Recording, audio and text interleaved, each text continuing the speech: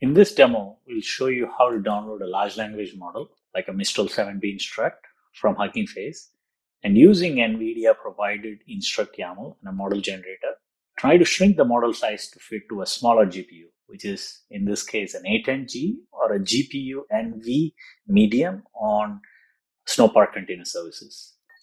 In this reference architecture, what we are showing you is we are building an image which primarily starts with NIMS container or the NVIDIA Inference Microservices container, the 24.02.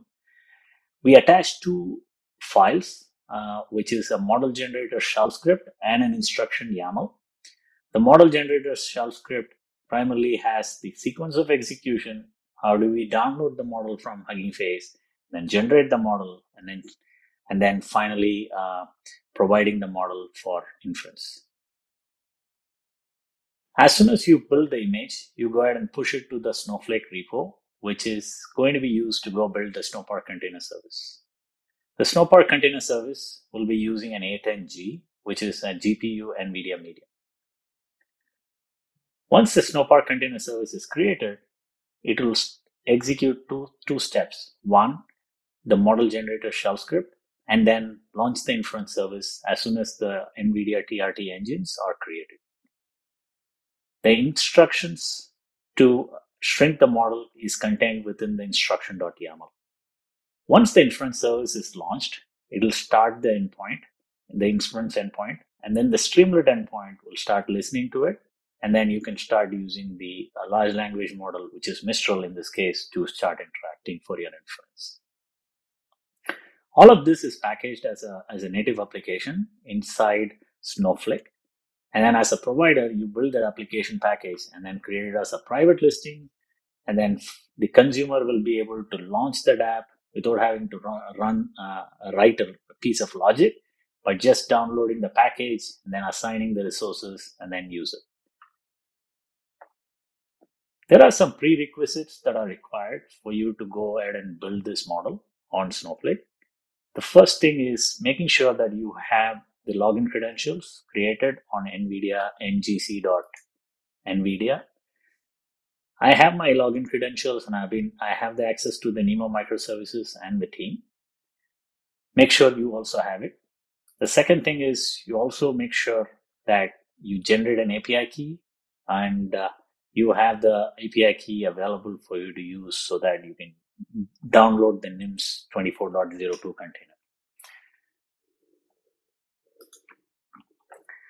The second requirement is to have a Hugging Face credentials created and then generate a user token so that it can be used to go download the Mistral 7B Instruct model from Hugging Face. And the information that you gather from the user and the token needs to be updated inside the model generator shell script. The way you do that is first you create a login credential by signing up. And then in the access token, you just click a new token and then generate a token and copy it. And that is the token that you will pass inside this git clone line, which is a line of code inside model generator.sh. What does model generator shell script do? Since the size of the model that we will be downloading from Hugging Face is around 55 to 60 gig for Mistral 7B Instruct, and it can be bigger for different models, we are trying to use block storage as a way to store these downloaded models from Hugging Face. So I'm creating two directories, which is the first one is to create a directory where the git clone for Mistral will be saved. The second folder is where the generated model will be saved. The TRT engines, the NVIDIA TRT engines will be saved. Then the second step would be to git clone. You provide the destination. And then the third step would be to generate the model on the NIMS container. And then using the instruct YAML that has been attached to that container. And finally, soft link to the model store, both the engine files in model store. And then model store is where the inference service will look for these two engines are available. Now you have built the image and then you have your image available in the container. Snowpark container. The first step is execute the shell script.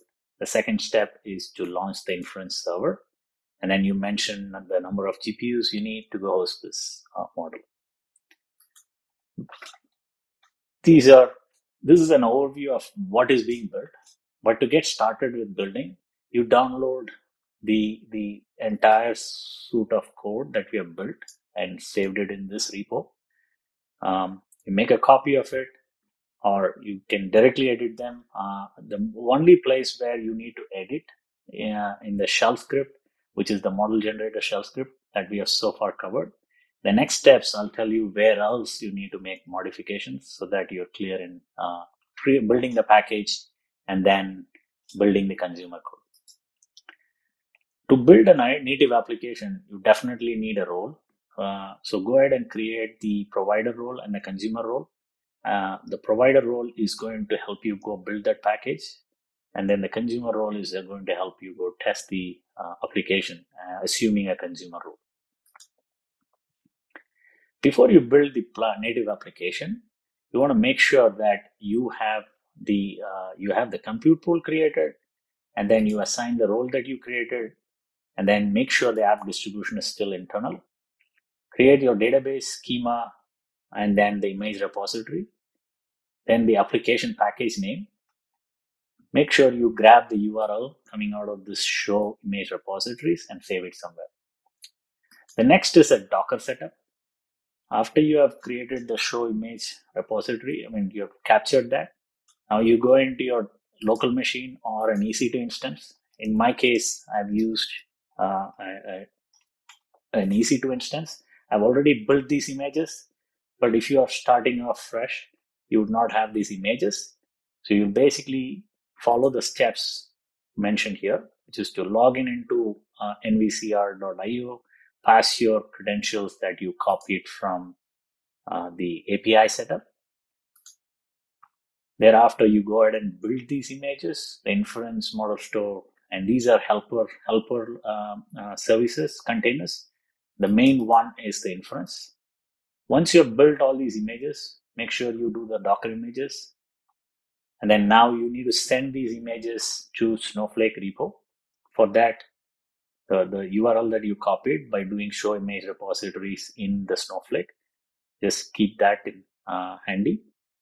You log into your Snowflake repo using your Snowflake credentials. Then you tag your local image to the destinations, all these 4 images. And then finally, after tagging, you go ahead and push them. Once all of this is complete, try to test or validate your image by doing a Docker run, passing your inference image right here. And then make sure these 2 files, the instruct YAML and the updated model generator shell script, is there with the Hugging Face user and token. Now that you have completed the steps to push the image from the Docker files that are provided, the next step is to go ahead and create the application package as a provider. Make a copy of this and then put it inside your Snowflake canvas. You would see that the setup script is still there.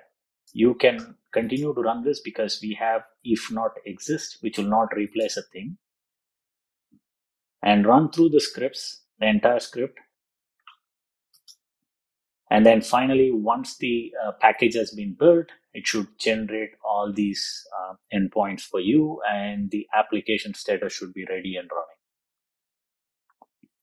The next step is I want to be able to share this to my consumers as a private listing.